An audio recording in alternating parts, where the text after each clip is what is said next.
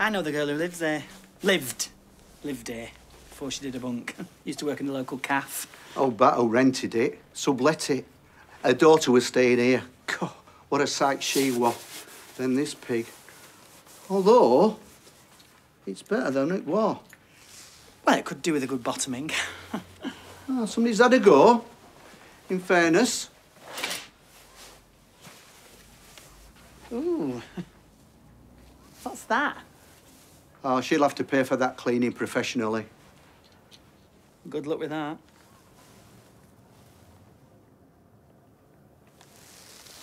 What is all that? People are filthy, Sean. A couple left one of my properties in a football ground. Satanic symbols on the wall, blood, burns. I mean, answers on a postcard. I'm allergic to grime. So it'd just be you and your lad? Yeah, he's 16. I won't lie, this phone's been buzzing off the hook, so if you are interested, I won't hang about. Well, I'll have a think. OK? Bye. Right, that's me. What did that takeaway? 2 spring rolls, Indonesian stir fry, udon noodles. Already called it in. Way to go, Swain Rooney! Insubordination, PC Tinker. Hey, do you know, someone once wrote OCID on my locker 2 years ago.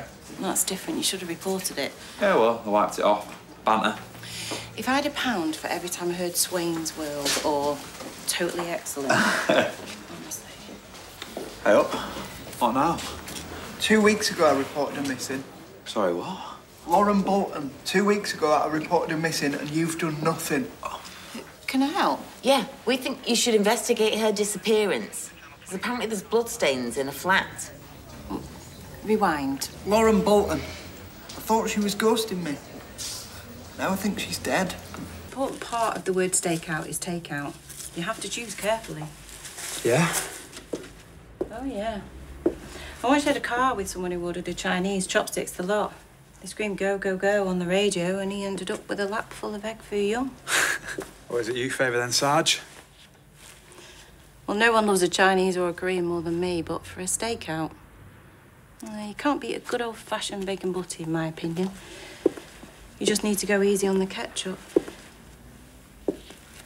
Which that clearly isn't. Do you reckon that's blood? Yeah, it could well be. Or someone could have just cut a finger and tried to close the curtains. Or had a nosebleed. No, it's unlikely. See the direction of the staining? The motion's upwards rather than a smear or a dripping down. Like a spattering. Yeah, possibly. But let's not jump to any conclusions just yet. We need Socko in sharpish. Then we'll have a better idea. Yeah. We just want some more background. I'd appreciate some foreground first. Was it a bloodstain? We're looking into it. We can't discuss an ongoing investigation. Look, the best way you can help us find Lauren is by answering my questions so we can obtain the clearest picture possible. OK. Would you mind giving us some privacy? Why are you going to get the thumb screws out on him? At this stage, we like to keep any information within as tight a circle as possible. If your nephew says something of relevance, we won't want it leaking into the community. I'm hardly going to do that, am I? I can handle things. OK. Listen, if they come on strong, just holler, I'll be in the bedroom.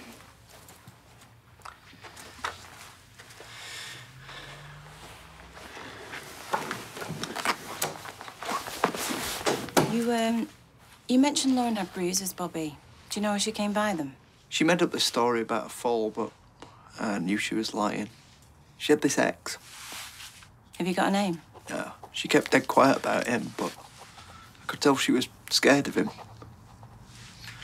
I bet you that's where the bruises came from. OK. Had they been seeing each other a while? Since before I knew her, but that's not long. You said her flat was in a state when you first reported her missing. That's right. Well, it's not now. Roy went and cleaned it up. Roy Cropper. He owns the cafe across the road. He used to employ Lauren. Until she disappeared? Well, until he sacked her. So, why would he clear out Lauren's flat? so Evelyn could get a deposit back off the landlord. Evelyn? She's a friend of Roy's. She was going to vacate the place, but Roy persuaded her to sublet it to Lauren. Gave her a job at the cafe and paid her first month's wages up front so she could pay the rent. Why? Is he some sort of relative or family friend? Nah, he just liked helping people. Anyway, when Lauren was gone and the flat was a tip, the landlord was threatening to send Evelyn the bill for a deep clean. So, Mr. Cropper went in and cleaned up? And paid Lauren's outstanding rent. He just didn't want to see Evelyn out of pocket. Obviously. I think we need to pay Mr. Cropper a visit. We were on friendly enough terms. Even though you sacked her? She took some money from a customer's bag. I had no option but to dismiss her. She was upset, but I think she understood. Why did you give her a job in the first place? I believe her history was quite well known locally. She was trying to make a fresh start. But clearly struggling. She was vulnerable? I suppose. She reminded me of someone who I'd helped in the past. Working here had helped that person to find their feet, so to speak. Unfortunately, it didn't have the same effect on Lauren. So you're quite the good Samaritan, then? I wouldn't go that far. You're too modest. I've heard you arranged Lauren's accommodation, you gave her an advance to pay her first month's rent, you cleared her outstanding debt, and then cleaned up her flat. Couldn't see my boss doing that for me. As I say, I was hoping that she might be able to turn her life around. And how would settling her debts and cleaning her flat help with that? Well, it wouldn't. The notional tenant is a friend of mine. She stood to lose money if the flat wasn't returned in good order. As I had persuaded her to sublet to Lauren in the first place, I felt it was incumbent upon me to clear the flat up and to pay the outstanding rent. What did you do with her things and the rubbish she cleared away? Well, I gathered together her personal effects, laundry, which is upstairs, and then disposed of the rubbish in the bins at the rear of her flat. Has there been a collection since? Well, not on a Monday, no. Good. We'll need to go through it. And I'll need Lauren's things, too. Oh, certainly, yes. They're in the wash at the moment. In the wash? So they'll be ready when she returns. Cycle will be nearly finished. You'll be able to collect them within the hour. I'll send someone. Right. We won't keep you any longer. I believe we already have your fingerprints on file. Why would you require my fingerprints? To eliminate them at the scene. I'm not sure there'd be much use. I wore rubber gloves throughout the clean. Yeah, but you might have left some stray ones. This is nothing to worry about, Roy. It is purely standard procedure. Right, I see. Well, if I can be of any further assistance to you, you know where I am. Yeah, we do.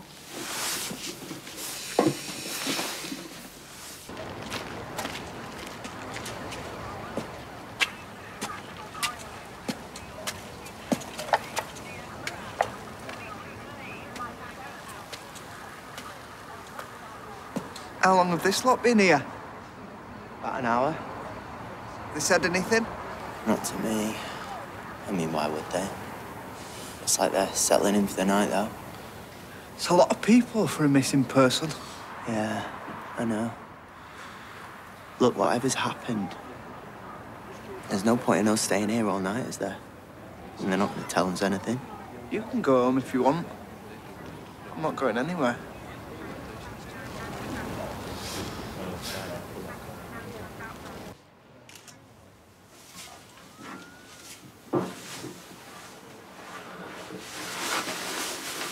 Sarge, found a wad of tennies under the mattress. How much is there? About 200. Right. If you were going to do a flip, Why would you leave 200 quid behind? It could be towards the rent that she owed. No, you'd leave it on the counter. You wouldn't hide it. Besides, it doesn't really chime with what we know about her. Yeah, I suppose not. At least it's something. Mrs. Mop seems to have got rid of everything else. Mrs. Mop? Yeah, the cafe guy who'd snapped on his marigolds so promptly. There's something not right about all that. Yeah, but I know Roy, and, well, it's exactly the sort of thing that he would do. For a former employee he hardly knew? No, for Evelyn. Them two. They're dead close, and he would not want to see her short money-wise. Sarge, we're going to apply the luminol. Go for it. Kill the lights.